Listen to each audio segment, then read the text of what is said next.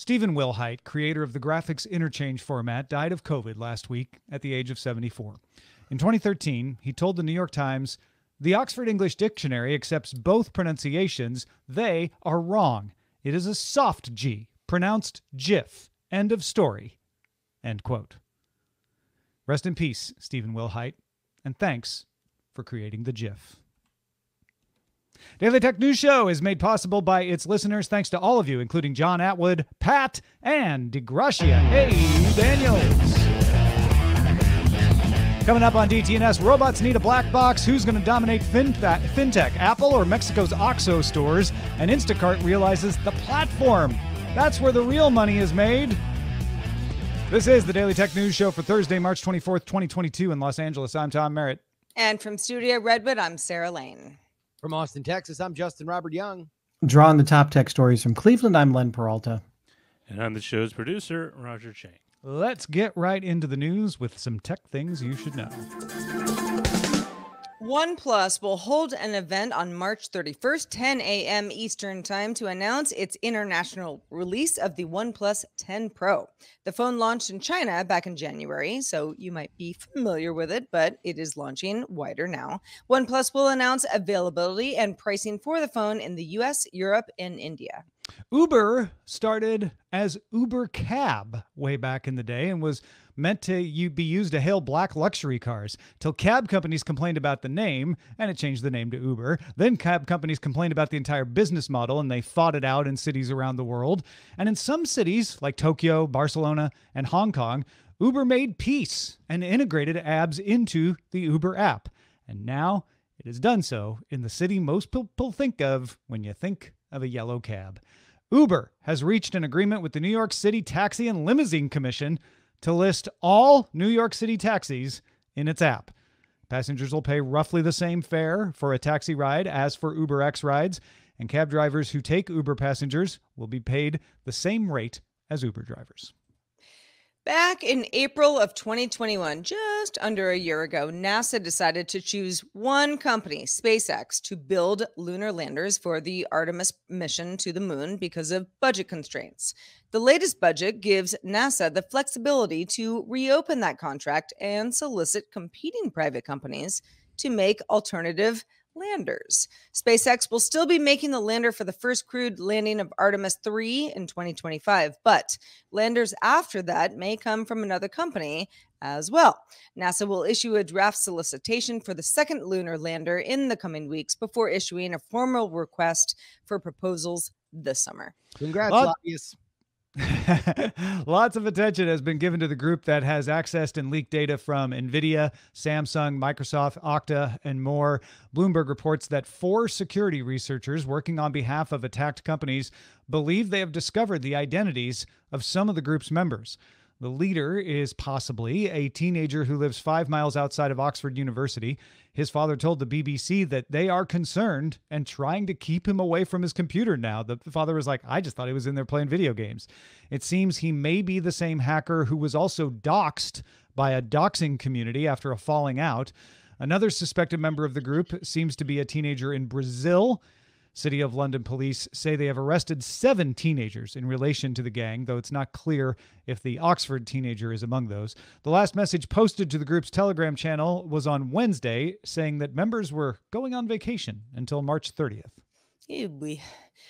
India has a very sophisticated digital payment system called UPI. If you live in India or you've been there, you might be familiar already. India's government also has been fairly antagonistic to crypto. So it's notable that Coinbase, one of the world's biggest crypto exchanges, announced that it is adding support for UPI, as well as another Indian payment system called IMPS.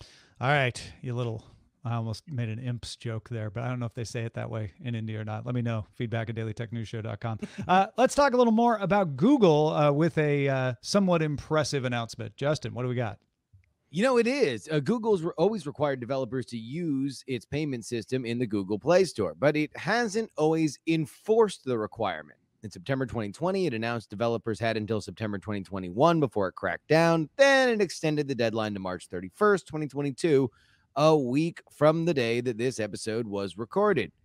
But in advance of that deadline, Google announced a test program called User Billing Choice, a pilot program for developers of apps of the Google Play Store that will let them offer alternative payments alongside Google Play's own. The new system is still being built and all the details have yet to be nailed down, but Spotify will be the first to try it later this year. When it launches, Spotify users will see both payment options side by side. Should they use Google Play, they will see a subscription in their Google Play subscription center. If they use Spotify's own payment option, they will not. The Spotify test option will start in selected markets, but eventually roll out to all 184 markets where Spotify Premium is available. We don't know which markets will get it first, and we don't know what other developers will be allowed to test it.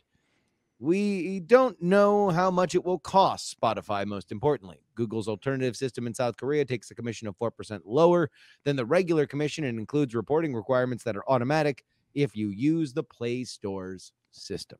I guess that's my real question is, okay, what does this cost Spotify? And why doesn't either company want to say so? And will this satisfy some of the legal wranglings that have happened in proprietary payment systems, most notably between Apple and Epic Games? And Google and Epic. Don't forget, Epic also sued Google. That one doesn't get as much of attention because it's sort of being delayed until the Apple one is fully appealed and figured out. But will Google let Epic use this? Would Epic then drop its lawsuit? I think a lot of people may have looked at these fights as just let us use our own thing and we'll keep all the money. And Apple and Google both, when they were forced to do it in Korea, said, well, and Apple went in the Netherlands said, when we do this, we're going to charge you still. We're going to charge you to be in the App Store. Mm-hmm. We're just going to charge you less because we're not operating the payment system, but you're going to have to do all this reporting and stuff. My guess is Spotify's paying something around 4%. It is really interesting that Netflix has been one of the scofflaws that Google has been after to play by the rules, and they are not announced as part of this. So March 31st, does Netflix, drop the payment option, or do we get an announcement that Netflix has reached a deal with Spotify? Is that why they don't want to give the percentage publicly because they're in negotiations with Netflix or other people? I mean, it's that's likely. Right? That's likely. Yeah. I would suspect that that's exactly it. Is that maybe they get the Netflix price, and not a lot of people get it, and they don't want to anchor that percentage for anybody else that they make this deal with. The one thing I do want to point out, though, is that there is a consumer-facing idea to the payment processing via the OS, like Apple or Google. I do think that for a lot of people, especially in our world where we have a lot of subscriptions that not everybody's able to keep track of in their heads, having them centrally located, if you are subscribing through your OS, is a helpful thing. I have certainly found it to be helpful when I head on into that tab and realize, oh, geez, I did not know that I was still paying for some art app that I used to make a poster 5 years ago. Been there. Yeah, and this is going to take till later this year to even launch with just Spotify. It'll be interesting to see who else joins it and whether it calms all of these bills and lawsuits and such, at least towards Google. And if Apple follows suit, maybe they will. Who knows? The world is crazy. A couple of interesting fintech stories today. Rest of World notes that Mexico's biggest convenience store chain, OXXO, with 2 X's, has been pushing a Visa debit card and app called Spin. It has gotten 1.6 million signups since it launched in November, which makes it a faster growing service than most neobanks. You can sign up for Spin at any OXXO location and get instant access to the app's digital payments and transfers. So Dan Campos from our sister show NTX went down to his local OXXO in Mexico City to find out what he would need to do to sign up. I was checking the requirements that you need to get the Spin card from OXXO, and it's really simple. Pretty much you only need a cell phone number and an email address, and also an official ID and 50 pesos. And with that, you can get in any of the stores your card. So 50 pesos is your initial deposit because you're basically opening a sort of a bank account. That makes sense. Thank you, Dan, for running down to do that. The maximum amount of money you can receive within a month with the Spin Basic account is 5,000 pesos. That's about $250 US. You have to go pro if you want to move more money than that. Spin is operated in partnership with a fintech company called Compro Pago. And Rest of World talked to a 65-year-old unbanked janitor who said, I paid 50 pesos, got the card. Immediately, 24 hours later, I was getting money deposited. So it's definitely an easier way for people to get a bank account. That speed of sign up is one of the hallmarks of fintech in general. Take Apple, which has a whole commercial about somebody getting an Apple card while they're waiting in line to pay because they forgot their wallet. Financial services is a growing market for Apple. They have Apple Pay, Apple Card, Tap to Pay on iPhone for merchants that we talked about not that long ago. Protocol reports Apple is now buying UK open bank startup Credit Kudos. Credit Kudos makes software for more informed credit checks on loan applications. It's a challenger to Equifax, Experian, and TransUnion. They are an open bank, and open banking treats banks as a service provider and your data as yours. So you can authorize third parties to access that data without having to get the bank involved if you want to do things like make loan payments faster or cheaper or easier, get better advice on financial decisions like opening a credit card or getting a mortgage. For example, an open banking service might tell you exactly how much you can afford to spend on a house rather than using guidelines from mortgage lenders that could get you in over your head. It can also speed up approval of mortgages or other loans. For Apple, buying Credit Kudos could make it easier to offer the Apple Card outside the US, which could also play into the idea of a new Apple subscription model for hardware that Bloomberg's Mark Gurman says may be coming. Protocol also notes that Apple does not take a cut of retail or in-person payments of any of these services. Kind of the opposite of the App Store. The only thing it charges is a small fee for Apple Pay, which all banks pay to all payment processors. So that was just kind of standard in the business. But Tap to Pay with an Apple Card and open banking could bypass credit card networks altogether. Justin, that could make Apple either decide to start charging or, I don't know, use the financial system as a loss leader. I think that it's the second. What Apple has done in the last few years is really reverse what was a deficiency in their DNA for decades, and that is be bad at services. They've gotten a lot better at it, not only as more and more things have moved to the cloud, but also in entertainment with Apple TV, in finance, like what we're seeing with the Apple Card. But if you look at their behavior in those two markets specifically, they want to spend a lot of money because they've got more money than God, more money than some of the players in those spaces are normally willing to spend, and they're willing to take chances that others simply can't. They can afford to do this at a lesser fee than any other financial player because they don't need to make money on it necessarily. They need to make sure that you have your finances intertwined with their system and that you don't even think about ever buying anything other than an iPhone. Yeah, I mean, I don't know. For anybody who's familiar with Zelle, as I am, because that's what Bank of America uses, or Cash App, or Venmo, or all sorts of payments that still are tied to a bank account of some sort. I think a lot of people might listen to the story and say, okay, well, is this better? And if so, how?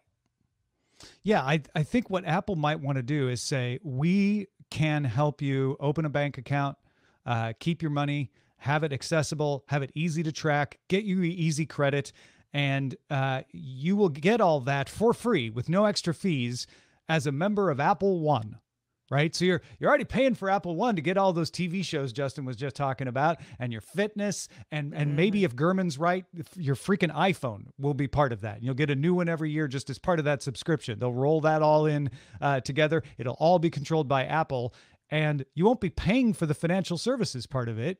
You'll just be paying for the lifestyle that locks you into the Apple ecosystem.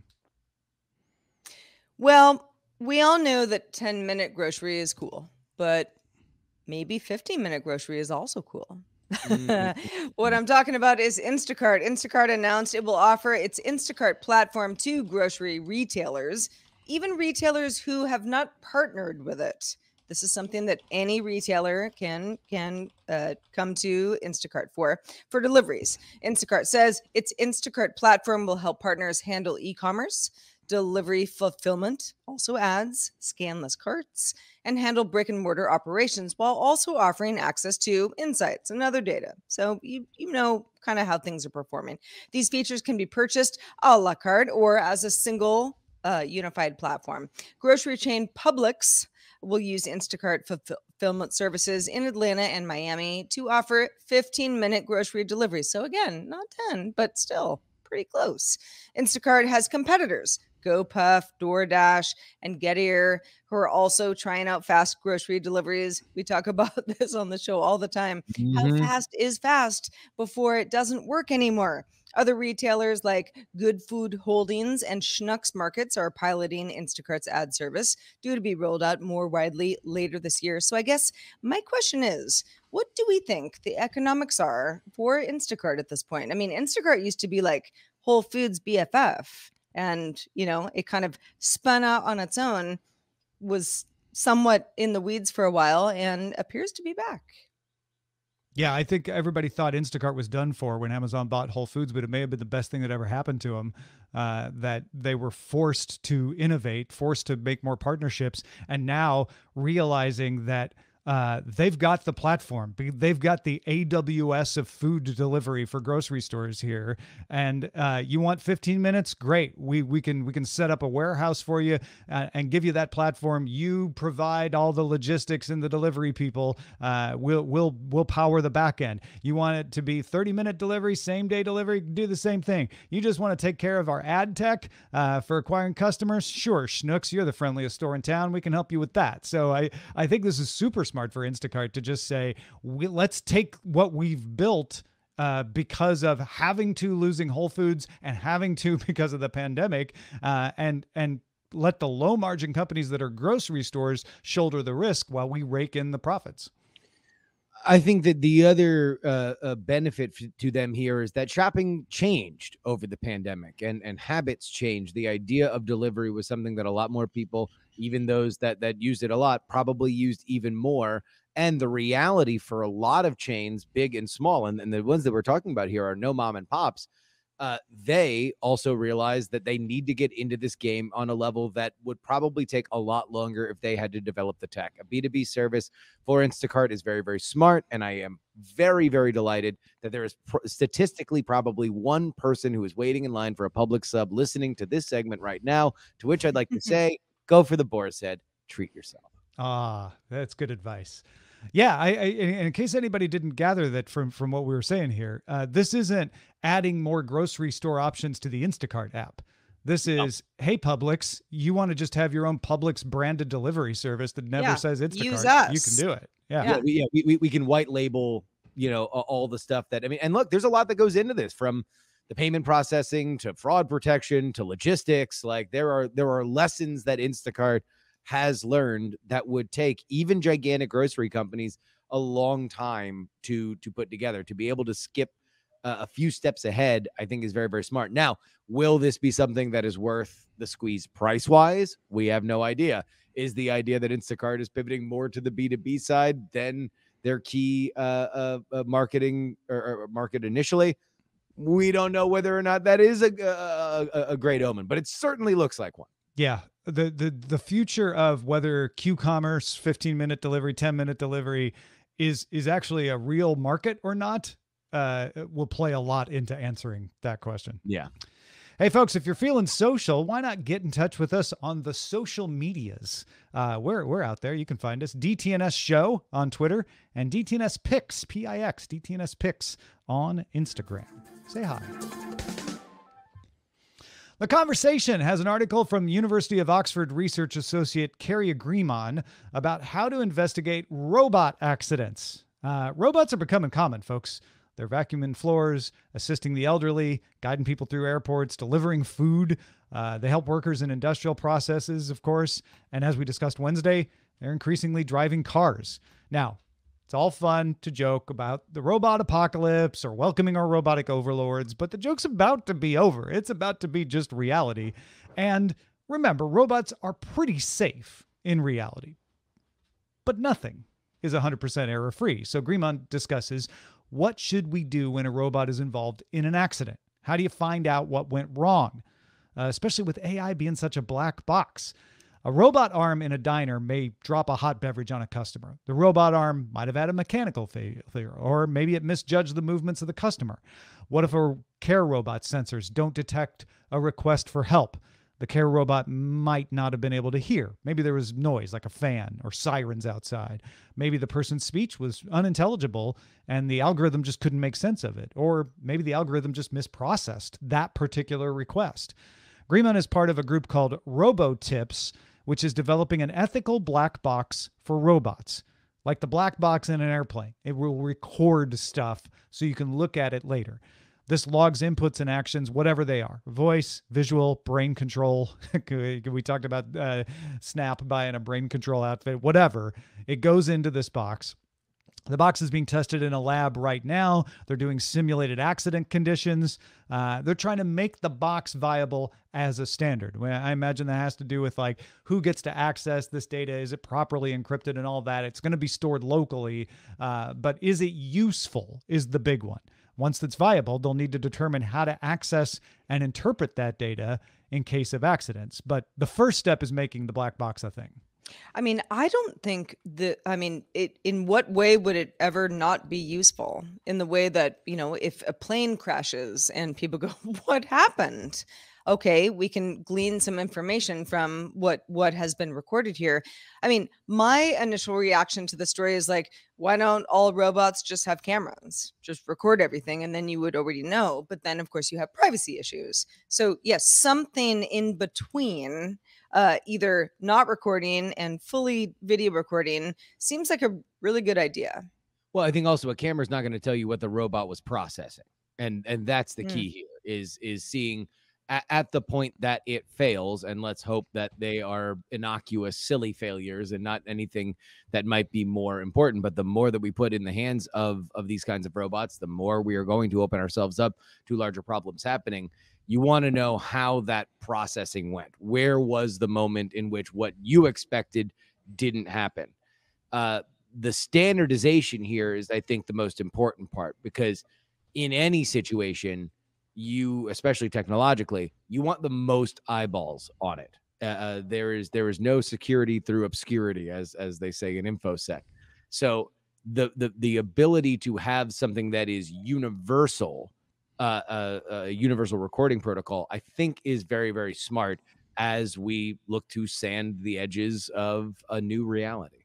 Yeah, and even if you get those internal processes, you need it to record it in a way that's useful. It could record everything that happened. Like, here's all the algorithms, and you could look at it and say, okay, but that doesn't tell me anything. So I think that's what this project is trying to do, is say, how do we make sure this is easily processable? You can find the data that is pertinent and have things stand out. And again, with AI, sometimes the AI can't tell you why it made a decision. So having all the data possible to be able to deduce why it made that decision, what all the inputs were and everything, and having the ability to process that will be important as well.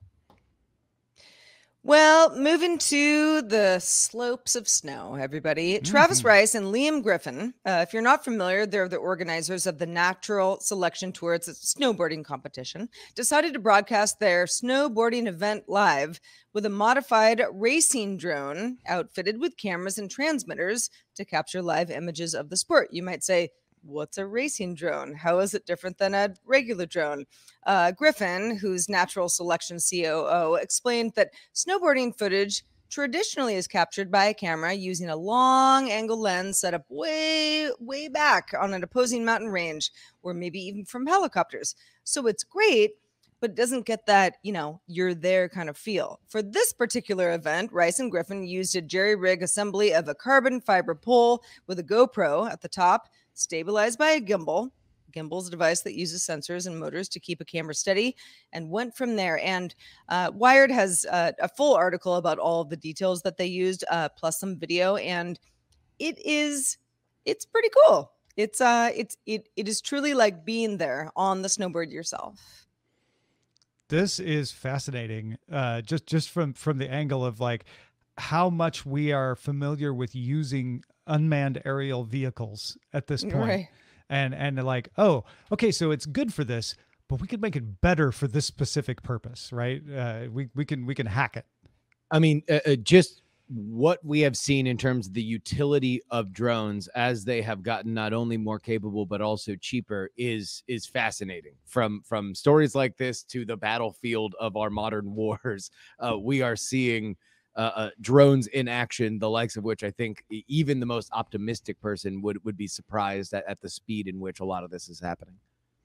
All right, let's check out the mailbag. Let's do it. This one comes from David. This is in response to our conversation yesterday about being able to use Apple Wallet for IDs in Arizona. David says, I live in Arizona, and when I heard the license story, I decided to take one for the team and signed up. Less than 2 minutes later, I got the message it was ready. Inside the Wallet app, this is Apple Wallet, either for iPhone or watch, it is in there, but unlike the MID-AZ app, which the state of Arizona uses for virtual IDs before this option, it doesn't show a regular license. It shows a 3D image of a card with no info other than your first name and last initial, the name of your state, and state seal with a drawn image of a ring-tailed cat. That's the state mammal of Arizona. And a Sakura cactus with maces in the background. Again, Arizona. David says it does the 3D lenticular thing when the colors change as you move your phone left to right. The 3 dots at the top right hand corner of the Wallet app have all your info in it. Your name, your date of birth, your age, your address, restrictions, etc. It's pretty cool, says David. Arizona has been pretty forward thinking on Arizona Department of Transportation stuff. So this is a great addition. I'm not flying again until later this year, but it will be interesting to try. Yes, thank you, David. When you do eventually fly and you use this at the TSA checkpoint, let us know how it goes. Even though we covered this well yesterday, I really liked getting David's first-person report on this because it kind of highlights that this isn't the same as taking a picture of your driver's license. You know, this is hiding your personal information more than a physical driver's license does, which is Apple's point. They're like, we are only going to send the information needed for the transaction. Exactly. In the TSA's case, it's just your picture, your name and date of birth, I think, is all they get. The rest of it stays away. So I don't know. I think this is a pretty good implementation. I know people are going to beat up on it and try to find weaknesses, and if they do, hopefully Apple addresses them fast. But it seems pretty good so far. Yeah, and David, thanks so much for taking one for the team, as you called it. When we talked about it yesterday, we were trying to kind of parse all the information as best as possible. And David did write in some details that, were kind of exactly what we talked about yesterday. But that is so helpful because we thought we were right, but you're on the ground. So yeah, thanks for checking our work. And thank you, Len Peralta, for being here to illustrate the show today. Len, what have you drawn for us? Well, everybody's talking about the robots and how the robots make mistakes and how we can learn from the robots. But has anybody ever thought about what it means for the robot and how he feels or he or after she making feels? we all feel bad after a mistake. Yeah, absolutely. So this is called Everyone Unfriend Roboto. And it's very sad. It's a little guy named Len. Roboto, and he say, Roboto make mistake, Roboto heart sad, everyone unfriend Roboto. Yes, Because he broke a plant. He dropped a plant. And he has a broken heart. It's so hard. If Roboto had a black Len, box, why you gotta do us like that? if Roboto had a black box, you could just show Roboto it's not your fault. There was a sensor error. Exactly. And he wouldn't feel so bad. But I think that should be the impetus, right? The impetus should be the feelings of the robot opposed to what we can learn from it. Anyway, ridiculous. Well, we pay so much attention to robots taking over. They're going to kill humans. It's like, think of the robots. Truly. Think of them a little bit more often. So I feel like this captures that really nicely. This is over at my Patreon, patreon.com/Len, or at my online store, which is lenperaltastore.com. By the way, I am open for commissions. If anybody's open and has a gift they want to give, feel free to hit me up, lenperaltastore.com. Excellent. Justin Robert Young, also glad to have you on the show as always. Let folks know where they can keep up with your work. My production company, Dog and Pony Show Audio, is moving into the season finale of World's Greatest Con Season 2. It has covered game shows, so head on over there. If you're the binging type, then now's the time to binge. Binge episodes 1 through 4, all about the 1950s quiz show scandals. Press your luck. Who Wants to Be a Millionaire, and Super Password. Great stories, the 4 of them. And then our big season finale is midnight this Sunday, all about the only modern perfect bid in the Showcase Showdown of Price is Right. Controversy abounds. 3 different perspectives, none of which can agree on basic core facts. We parse through all of it on the season finale of World's Greatest Con. Do not miss it, folks. Also, do not miss our thanking of some brand new bosses that we got over the last 24 hours. They include DJ Stengel, Stephen Bach 2000, and Darth Reardon. All just started backing us on Patreon. Woo woo! We had a good Wednesday night. Thank you, DJ. Thank you, Stephen. Thank you, Bach, and thank you, Darth. I needed this. I was getting worried mid-month here. So having 4 of y'all come in at once really perked us all up over here. Yeah. I mean, we know, times are tough out there, but boy, do we love your support. Speaking of support, there's a longer version of the show called Good Day Internet available at patreon.com/DTNS. For all those watching and listening live, starts right in 2 seconds. But for now, reminder that on DTNS, we are live Monday through Friday, 4 p.m. Eastern, 2000 UTC. And you can find out more at dailytechnewsshow.com/live. We'll be back with Shannon Morse, probably talking about some security stuff. Talk to you then. This show is part of the Frog Pants Network. Get more at frogpants.com. Diamond Club hopes you have enjoyed this program.